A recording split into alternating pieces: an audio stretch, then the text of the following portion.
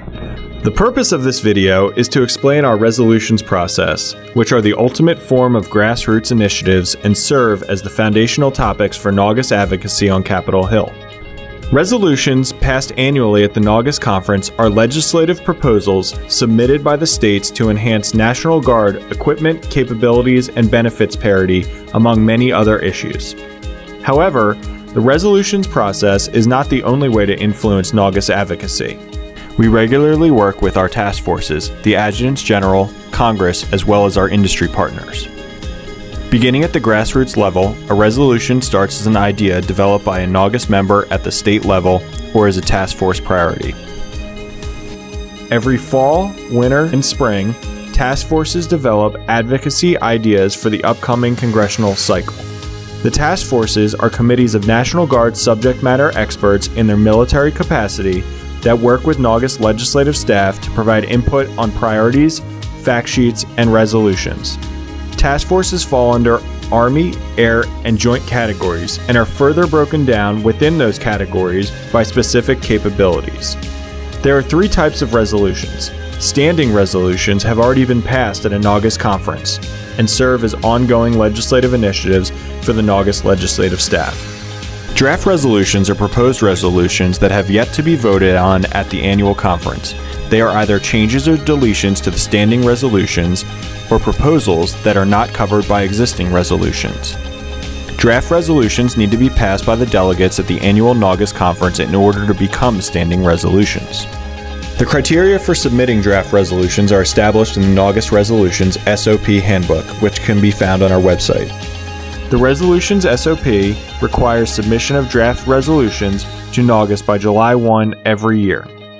To become a standing resolution, they need to be passed with at least 51% of the vote at the corresponding Joint, Army, or Air Resolutions Committee meetings at NGAUS conference, then by the entire conference as a whole. To submit draft resolutions to NGAUS, state association presidents, executive directors, or resolutions chairs must fill in the draft resolutions form found on the NGAUS Resolutions webpage by July 1 every year. Draft resolutions must be sponsored by at least one state association. Other states may co-sponsor a resolution indicating their support of a specific initiative at any time leading up to the NGAUS conference.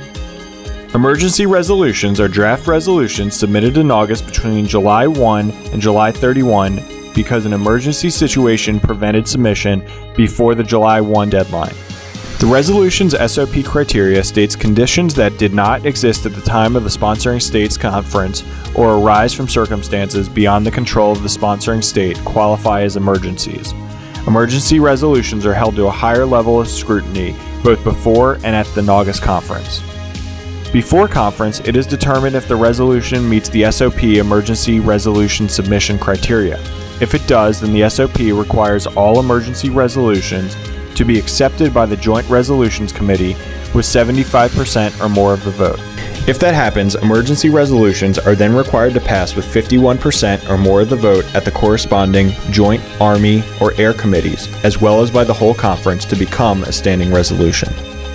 Late submission alone does not qualify as an emergency.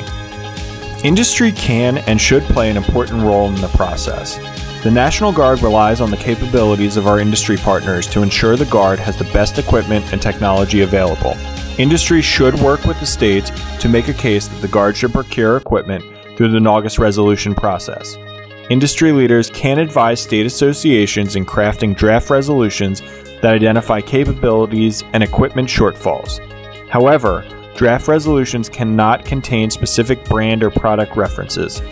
Submitted draft resolutions must also have a National Guard member listed as the point of contact, not an industry partner.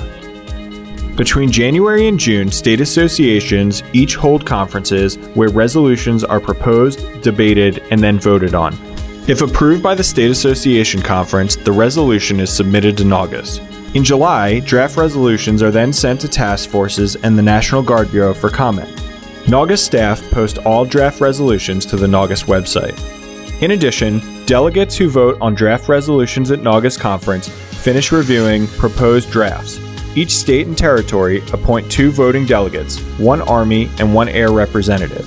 They must understand the draft resolutions and have the responsibility of speaking on all resolutions submitted by their state. At the beginning of NGAUS conference, both delegates from each state or territory participate in the Joint Resolutions Committee to vote on all joint and personnel draft resolutions.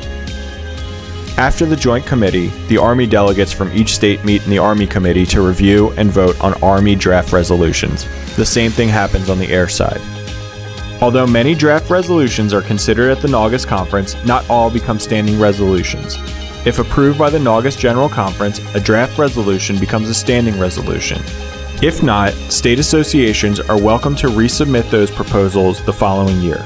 Following the NGAUS conference, task forces prioritize standing resolutions and learn of upcoming requirements, and as the fall progresses, the resolution process begins again. To improve the process, NGAUS developed a resolutions database for electronic submission and storage of state association approved draft resolutions, as well as to increase efficiency and transparency. NGAUS is planning improvements for next year, including allowing every NGAUS member to view resolutions from current and past years. On our website, you'll find a specific video that will guide you through our new resolutions database process. Thank you for your interest and participation in the resolutions process. Your continued engagement and advocacy greatly contributes to our legislative successes on Capitol Hill. The NGAUS legislative staff is always available to discuss the resolutions process and answer any of your questions you may have throughout the year. Please feel free to reach out to our legislative analyst, whose contact information can be found on this slide.